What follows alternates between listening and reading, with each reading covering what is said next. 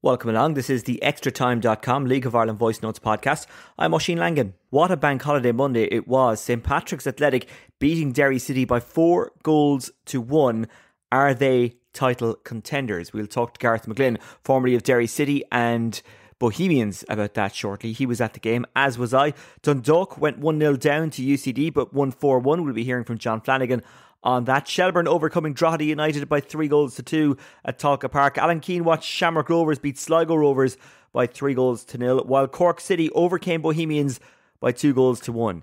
Healy and Kresic with the goals. MacDonald with the equaliser for Bohs, but within seconds, or certainly minutes, of that equaliser, Daniel Kresic got the winner for Cork City, who have now won 4 games in a row. We'll be doing a deeper dive on Cork City in, Friday/Saturday's extratime.com League of Ireland Voice Notes podcast, because we're heading to Turner's Cross for the clash of Cork City and Dundalk. We'll run through all the results and the table ramifications shortly, but first let's analyse a pretty amazing game at Richmond Park. Not amazing from a Derry City point of view, it was just disappointing from a Candy Stripes point of view, but goals from Jay McGrath, Owen Doyle, Chris Forrester and Mark Doyle gave the Saints a 4-1 victory. That's Jay McGrath's first ever professional goal, by the way, not just for St Pat's. He was tweeting about it last night and his joy. There's a good interview with him actually on the St Pat's social media channels. Keane Kavanagh with the only goal for Derry, who just looked off it. And they lost Michael Duffy and Patrick McElhenney through injury as well, which didn't help. Here's the reaction of Derry City boss Ruaidhri Higgins. Without a shadow of a doubt, the most gut-wrenching night since I've taken over anyway, that's for sure. Up until 1-0 there wasn't much in the game, we were fine, but from that moment on we lost our composure, we lost our discipline, and it's unacceptable. And over the last couple of years we've had a good defensive record, but we look fragile tonight, very, very fragile, and we need to eradicate all those errors and make sure that we become harder to beat than what we were tonight, because it's well below par and unacceptable. The game went 2-1 and there's maybe a wee bit of anxiety amongst them, and we literally conceded within minutes again, and it killed off any chances of scrapping back into the game. But really poor goals from our end, really poor. Every single goal was preventable, and that's the most gut-wrenching thing. This is an extremely difficult moment. It's a difficult night, and you either lie under it or you come out fighting, and I hope that it's the latter. You might have a wounded animal in Bohs on Friday night. They lost down in Cork today. I mean, how do you think that match is going to go?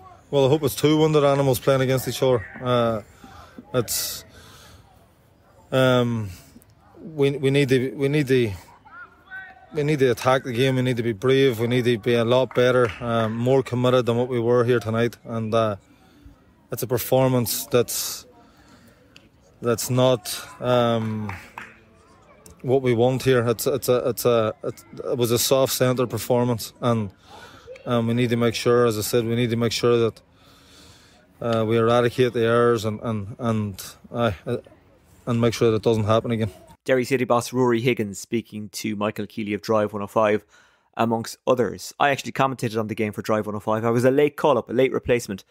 And in fairness to Aoife, my partner, we were all set to go to Oriel Park, and she said, well, you know what?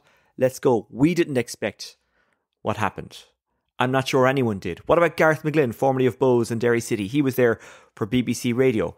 I spoke to him after the game, and the first thing I did ask him was, did you expect what happened? Did you see this coming? And by the way, just in case you're a paranoid St. Pat's fan, this conversation is not just about Derry being bad, it's about St. Pat's being good and whether or not they could be title contenders. You know what, Oisin? I did see an entertaining game. I think I predicted 3-2 to Derry City. So I did predict 5 goals, but not in that order. There's no doubt about it. St Patrick's thoroughly deserved this, bar the first 15 minutes. And I said it on commentary. I said Ruaidhri Higgins would have liked the first 15 minutes. Derry City were combative, they were first to everything, they were winning second balls, but from that moment onwards, St Pat's dominated. And I don't know what it was, whether it was the injuries or what it was, but as the game moved on, St Pat's got better and Derry City got worse. And then to compound everything, we've got Michael Duffy going off with an ankle injury, and hopefully Patrick McGlynn with not a serious injury, but he's gone off with the jersey over his head. It looks as if he's very upset, and it looks like it could be that Achilles. St Pat's went after them tonight, didn't they? They did, and to be honest with you, they didn't start well. St Pat's did not start well. Derry started the better team, but St Pat's did to Derry what Derry did to St Pat's in the first 15 minutes. They went after him. You saw them with the Mark Doyle goal. Literally every time St Pat's won the ball, they broke in waves. And I can understand now under John Daly why they've scored so many goals. They're comfortable. They're comfortable in possession. The back four were very impressive tonight. Lewis was good, and I love Curtis. Curtis is some player. I mean, to me, it's only a matter of time before he moves on to bigger and better things. But at the back, they were very. And then McGrath with his first goal, they looked very comfortable because they needed to be good. Because if you play the way St Pat's play going forward, defensively, you need to be strong. I think there are times where you can look at the goals conceded in a game or scored in a game, and it doesn't tell the whole story of the game. I think they do tonight. Let's start with that first one. Derry City dropped off. Jay McGrath came forward. At the time, St Pat's were actually second best in the game. But Jay McGrath had all the time in the world to have a shot from just outside the box, because at that stage only the defenders were actually getting room, and the ball, I think it skipped in front of Maher, who was diving. He got his hand to it, but he couldn't keep it out. Yeah, and what happened, Oisin, is Pats matched Derry City. So Derry City, they literally went player for player and all around the pitch. So the only people, as you say, were on the ball was the two centre halves. But what happened is the two strikers for Derry, or the forward players, just separated for literally a split second. He found the gap, and again, we all know what he could do with that left foot. But I have to make a point too. Brian Maher generally doesn't get beaten from that area, but I was watching him. He actually lost his footing. And he's got a hand to it, but the hand hasn't been strong enough. The shot was struck too well, and he's deflected it up into the top corner. And then the second goal in the second half, Jay McGrath plays one down the wing. Owen Doyle ran onto it and actually had an awful lot of time. It seemed to happen in slow motion that he took it off the wing, got inside, and from just outside the 6-yard box on the left, finished it across the face of goal, 2-0 St Pat's. Oisin, if John Daly had watched the match on Friday night against Shelburne, which I'm sure he has done, I would have been telling him to tell the St Patrick's player, especially the two fullbacks in the centre halves, to put the ball over Conley's head, Mark Conley, because he was struggling on Friday night with that. He has been out injured for quite a while. He's come in here tonight. He's played his second 90 minutes in 4 days. It's a massive, massive ask. But again, that ball went over his head. Owen Doyle came on it. As you say, he had all the time in the world. I actually thought he took too many touches, but he's actually prodded into the corner with his final touch. Great finish. Then 2-1. The ball kind of rebounded around the box, and to be fair to Kavanagh, he pounced. And at that stage, you thought Derry were getting back into it, but within minutes, Pats broke, got a corner, and Forrester came out to meet it on the near side and kind of re-diverted it into the other side of the goal. A really soft one to concede for Derry. That 5 minutes summed up the game. Derry City got themselves back into the game, and at 2-1 they had made all their substitutions, so there was energy there. There was O'Reilly and McAnuff came on, and then Brandon Kavanagh came on, so it was creativity as well. But that Forrester goal to me was the pivotal goal. The two goals was the Forrester goal and the first goal. Again, the first goal was against the run of play, and the Forrester goal really was a nail in the coffin to get the 3 points to St Pat's tonight. Yeah, and then the fourth goal, I'm just trying to remember how it happened now. Yes, Adam O'Reilly, formerly of St Pat's, came on, dispossessed in midfield. Mark Doyle just ran through, and again, unfortunately for Mar, he got something on it. Conley thought he might be able to get back and hook it off the line, but he couldn't. The ball beat him in the race, 4-1, and that's all she wrote. Yeah, absolutely. Jason McLean with a great ball into Mark Doyle, and listen, he's one-on-one with Mar. He just had to pick a spot. Mar got a hand there, but couldn't keep it out. But I have to say, I have to give credit to St Pat's, and it looks like at 4-1 you give credit to the attacking players, but for me it was a defensive play from St Pat's, and the back four, they were excellent. Are St Pat's, and I'm getting ahead of myself here, possibly outside title contenders from what you can see? From tonight's, and to be honest with you, Oisin, I watched the first game 1-1, and to me St Pat's were very good that night as well, and probably should have won the game. So coming here, they've stepped it up again. I don't know what John Daly has done, but definitely going forward they are much more of a threat, and as we talk about today, defensively strong. Are they an outside threat? I think you've got to give them a chance. I still think a squad will play a big part in it, and I think Shamrock Rovers and Derry City have the strongest squad. Now, in saying that, Derry City have lost 2 of their best players tonight again. How long they are about will dictate if Derry City are still in this title race. How much are they missing Colin Whelan, or just an out-and-out striker, an out-and-out poacher? Absolutely. Keane Kavanagh did really well tonight, but again, Ruaidhri Higgins is changing from Jamie to Keane Kavanagh. He's not 100% happy with either. Listen, Colin Whelan, there's nothing we can do. He's going for another scan. Hopefully it's not that bad, but it looks like he's going to be out for the rest of the season. Listen, it's up to Ruaidhri Higgins now to work his magic in the transfer window. And you said it there, I think, but just to reconfirm, Shamrock Rovers very much your favourites for the title? Absolutely, and always have been all year. I mean, how close Derry City pushed them last year was a credit to Ruaidhri Higgins and the team.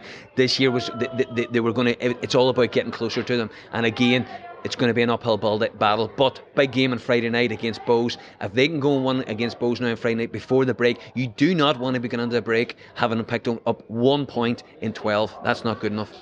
Do you make mass changes for that game? Do you say to the guys who started, well, you started well, I'm going to give you another chance? Well, obviously he has to make changes, I think, because Duffy and McElhenney look like they might miss the game through injury, but you know what I mean, the ones who were available from tonight. What do you do if you're Ruaidhri Higgins? You pick your best team. You pick your best team because... Does he know his best team? That is a good question. We'll find out on Friday night, because to me he's got to pick it. You've got two weeks rest after that, so you've got to pick your best team and you've got to go out there and try and get 3 points, because to believe it or not, and I know it's early in the season, a point at home to Bows now, it's not enough. You've got to keep the momentum. Shamrock Rovers are playing UCD on Friday night. They're going to pick up 3 points. We've got to do the same.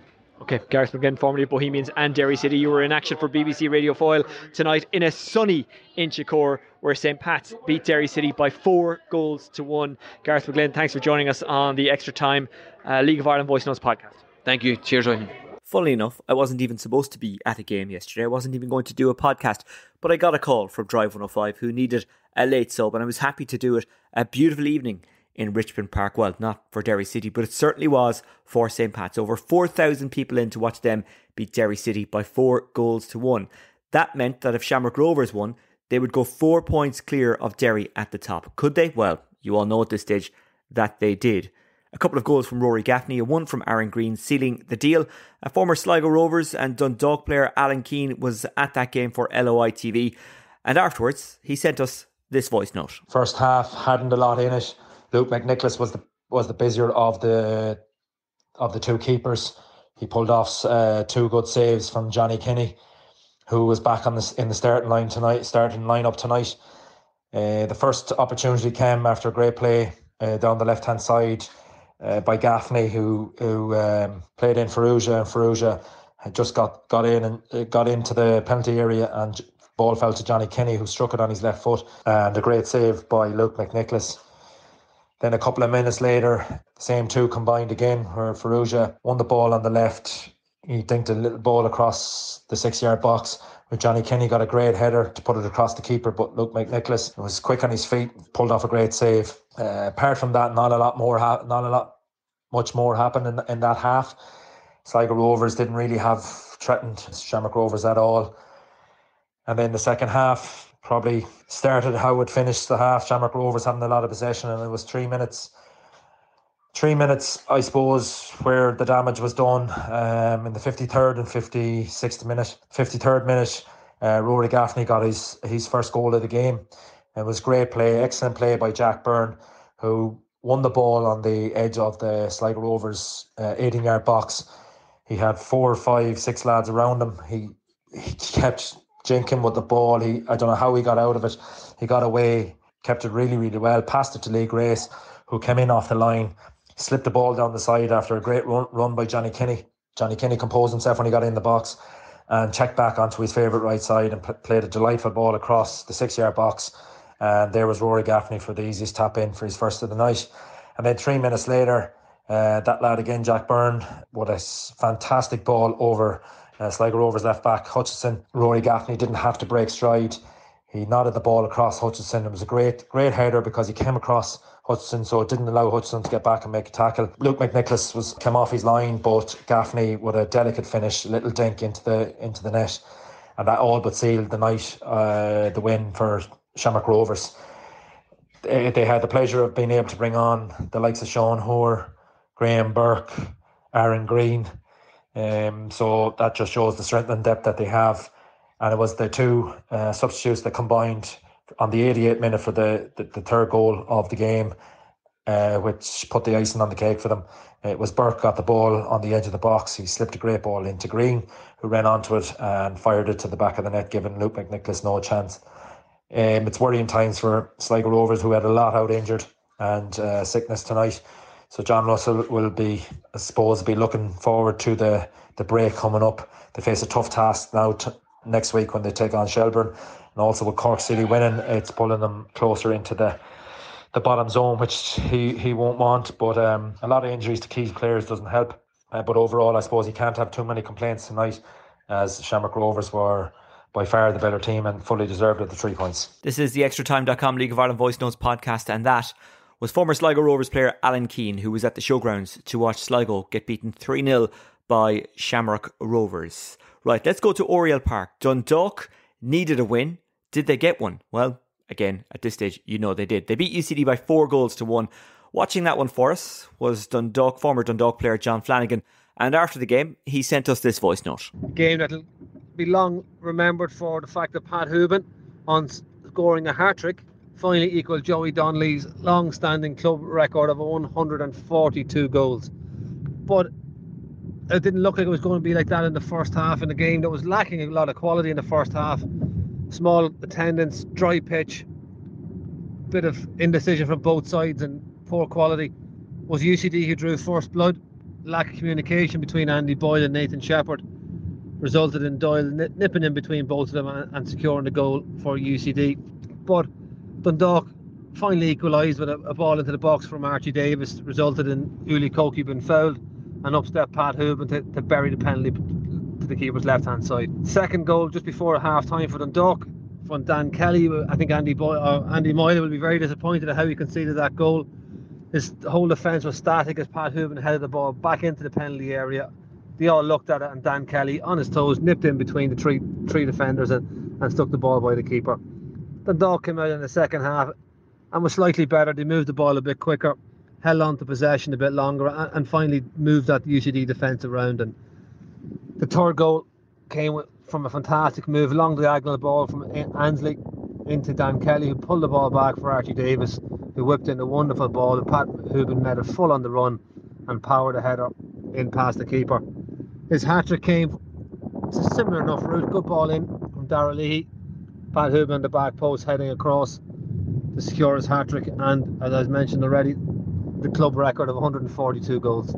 So 3 points for Dundalk, badly needed to try and keep themselves on the coattails of Bohemians and Pats for those European spots.